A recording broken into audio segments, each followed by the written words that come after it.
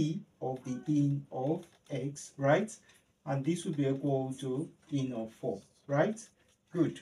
Now, having seen this, I can still simplify this to give me the in of x, right, multiplied by e to the power of negative in of x, and this will be equal to in of 4, right?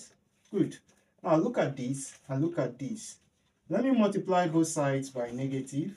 That will give me negative in of x multiplied by in of negative in of x, and this will be equal to negative in of 4. Now the reason why I did this is to be able to apply the Lambert W function. Now, what does the Lambert W function say? It says if I have the function of a multiplied by e of a, this can be equal to a. So all of these can be equal to a.